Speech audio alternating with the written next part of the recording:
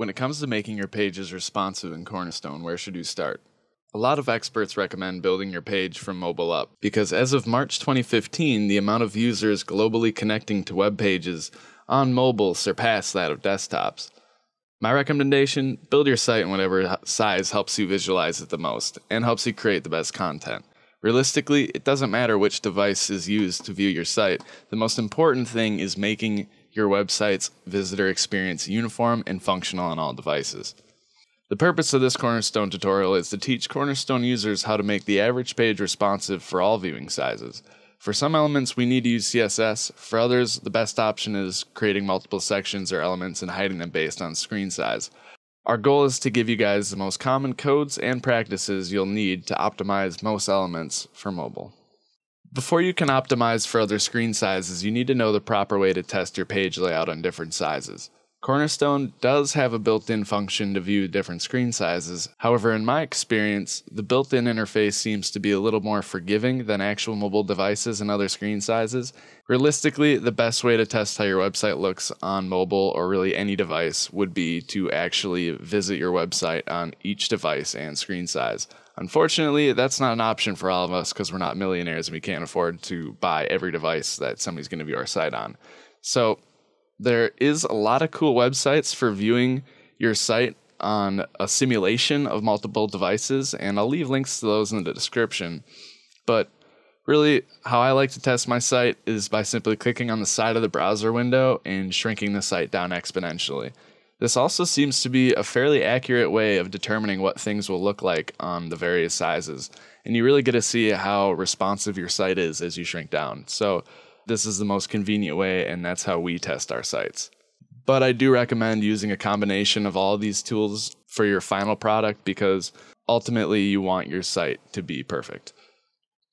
So let's start with an example. Most web pages have images and text. When a page is scaled down, images automatically respond to screen size. Text, however, does not. This is a problem. All of our pages have text. Large font sizes take too much room on smaller screen widths. You can see here that our headlines are scaling down, and that's because we've already applied Cornerstone's responsive text function to them. Unfortunately, this function only affects headlines and no other text or elements. We have a separate video here explaining how to use responsive text. So, how do we change the paragraph's font size based on screen width? The most basic way in Cornerstone is by duplicating each section that you have text in and modifying them based on the screen size that's going to be viewing them, and hide using Cornerstone's hide based on screen width option, which is only available on sections and rows, just so you know. So we would duplicate this section, hide the original section on mobile, and change the duplicate's text size, and hide the section on all devices except for mobile.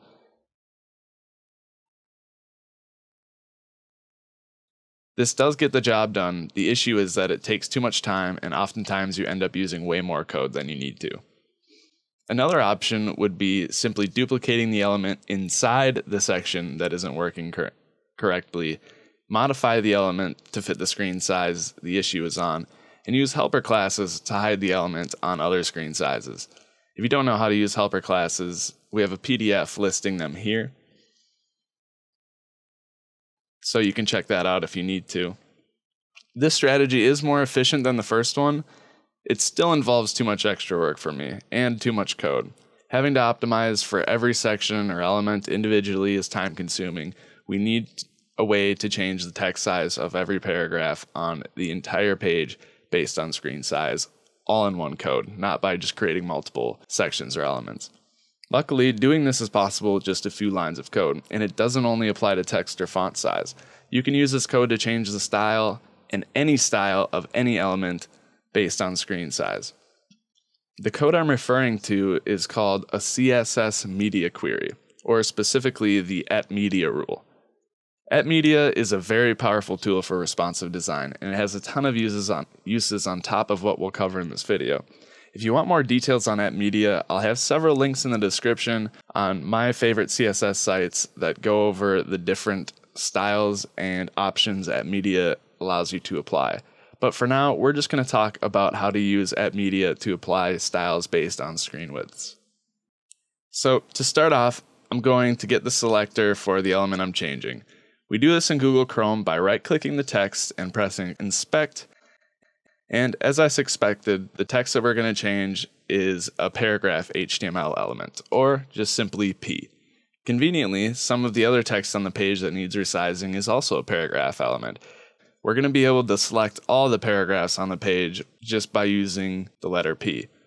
So what we'll do is jump into our CSS and start out by typing @media, which is the rule. Then type screen, which is declaring the media type, and parenthesis max width colon 480 pixels, which is selecting only browser views that have a max width of 480 pixels, end parenthesis, and then a curly brace opener, P, which is selecting the paragraphs. And you'll notice you don't use a period class selector because this is an HTML element. Another curly brace, and this is where we will style the elements. So I'm going to type font size 16 pixels, and I'm using an important tag just in case, and then use 2 curly braces to close it out. Okay, so let's see if that worked. Go to save the page, then opt to view it outside of Cornerstone, and we'll shrink it to mobile size. And perfect. The 2 paragraph elements in question resize as soon as the window hits 480 pixels. So if we keep scrolling here, we can see that a few other text elements on the page need that same resizing that our paragraphs got. Both the block quote text and the FAQ accordion text could use some resizing on smaller screens. All we have to do to optimize block quote and accordion text here is just get the selectors for them and add them next to the P selector that we already created in our custom CSS. And that will make that text responsive the same way that our paragraphs are. So to do this, once again, I'm going to right-click the block quote text, inspect the element, and right away I see the selector that'll allow me to control all the block quotes on this page. Copy that, go back into custom CSS, find the media rule we just made, and to use multiple selectors, just add a comma right after the P, and with no space, I'm going to paste the .x-block quote selector that we just copied. Unlike the paragraph selector P, the X block quote selector will require a period in front of it since it is a class name, while the P was just defining an HTML element. Now, real quick, we're just going to make sure this block quote selector worked. So go into mobile view, and now both block quotes in the slider and below are 16 pixels in extra small views. Now let's do the same thing for the accordion text. I'm going to right click like we did before, inspect, and the first class on my styles window is x-accordion-inner.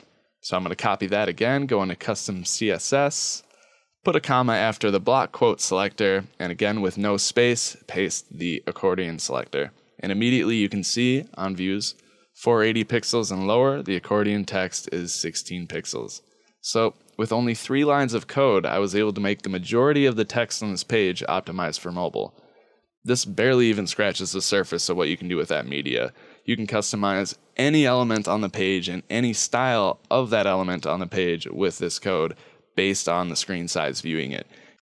What's more is you can even take it a step further if you're using a child theme and put @media styles inside your style.css editor.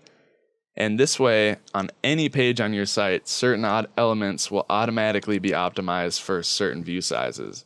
And that is the most efficient way to do this.